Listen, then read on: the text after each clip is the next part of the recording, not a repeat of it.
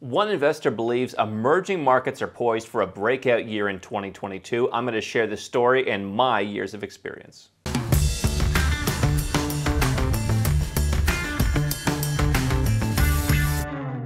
Hi, I'm Andrew Henderson. This is Nomad Capitalist, where we help 7- and 8-figure entrepreneurs and investors legally go where you're treated best. Investing overseas is a great way to diversify.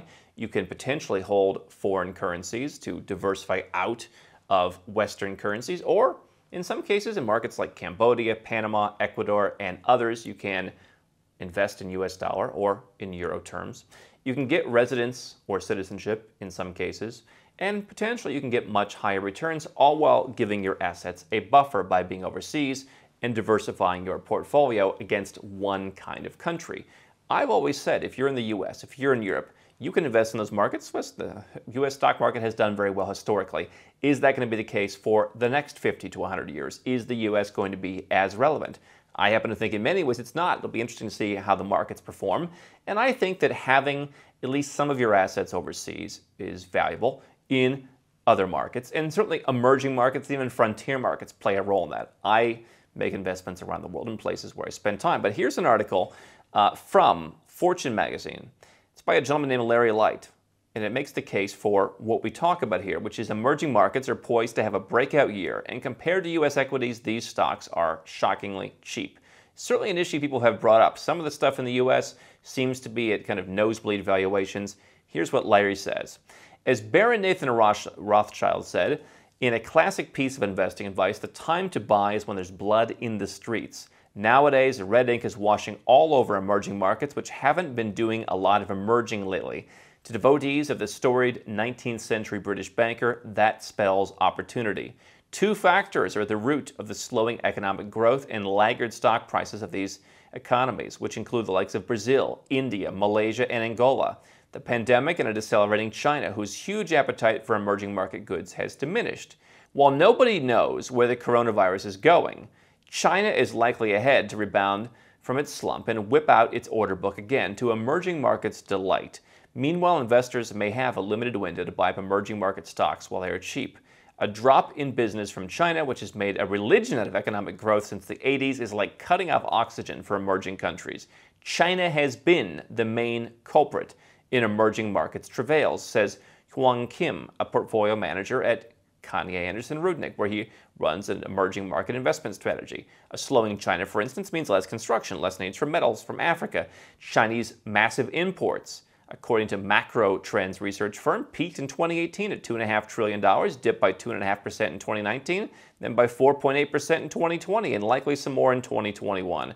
Goldman Sachs just cut China's gross domestic product forecast from 4.8% to 4.3% for 2022. Those numbers are certainly lower than what they were before. So the article goes on and on and on.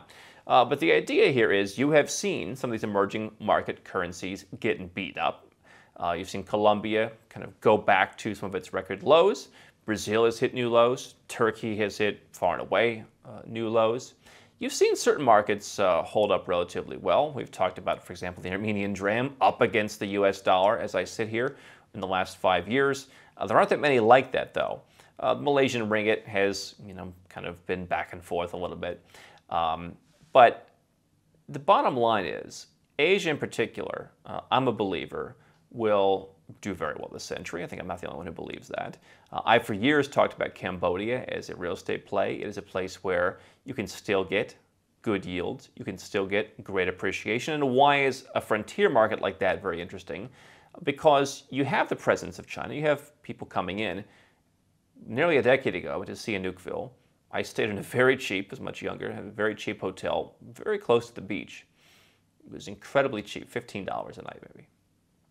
And I mean, it was very charming. You would walk out on kind of a dark, unlit planks out to this kind of one flickering light sitting out in the sea where a guy was selling $1 cocktails. He was making them out there, and we didn't have a license, didn't have anything. It was very interesting, very freeing.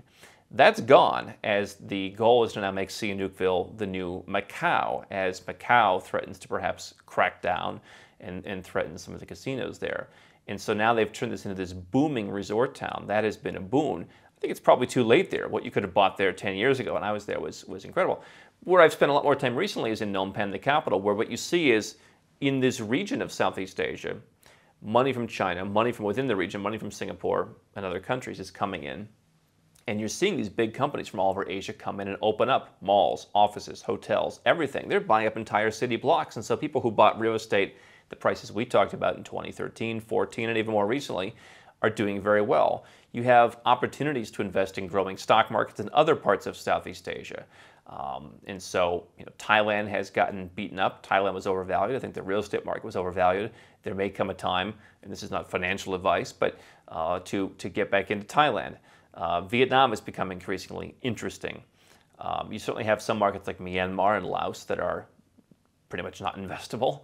Mongolia has fallen off of some people's radar, but you've got a number of interesting places. Indonesia, a place that has done relatively well in my portfolio. And so Southeast Asia, very interesting. Indonesia, a country where no one even thinks about how it's one of the most populous countries in the world and growing, will eventually surpass the population of the U.S. You have other areas, Middle East and North Africa, not as much in favor with many people that I talk to, but there are certainly pockets of opportunity there. The article mentions Africa. You can get in either in starting businesses, either investing in businesses. There are a lot of frontier investments there. Malaysia, yes, the stock market was one of the worst performers. India, been one of the biggest performers, I think the number one performer in my portfolio, people calling for further growth. Angola, kind of off the radar, but indeed, interesting. Brazil, opportunities, and it's the one place that we're talking about where you can go and get residence and citizenship as an investor. So it's a bonus, emerging market investment.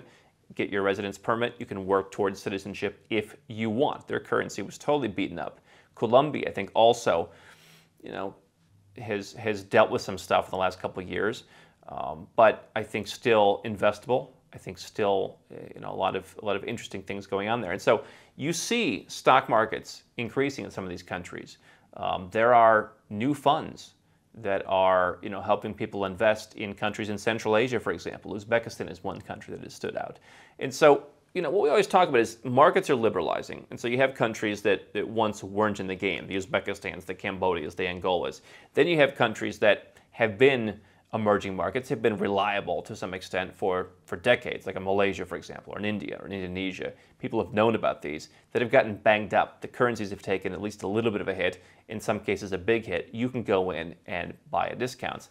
I'm not a stock picker. I'm not telling you where to go. But what I am saying is, if you have the opportunity with all the chaos that's going on right now in the world, in the West and elsewhere, to diversify some of your money, get your Malaysian residence permit, go and open a bank account.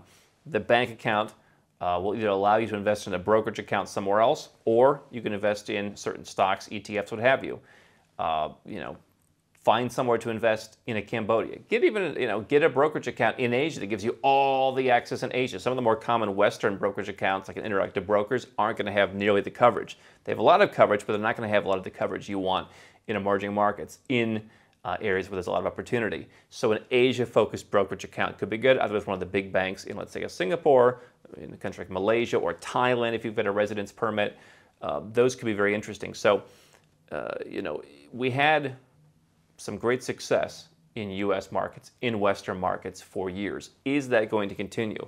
My advice, or just not even my advice, but what I am doing, is making sure that if you want to have some money in U.S. equities, you want to have some money in U.S. debt, you want to have some money in U.S. real estate, whatever, that's fine, or Western, wherever you live. Why not take a small piece of what you're doing?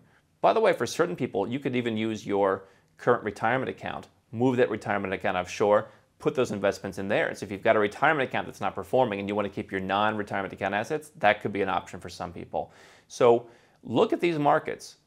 They mentioned India, Malaysia, Angola, Brazil. I mentioned Cambodia, Colombia, Vietnam, Indonesia, Uzbekistan.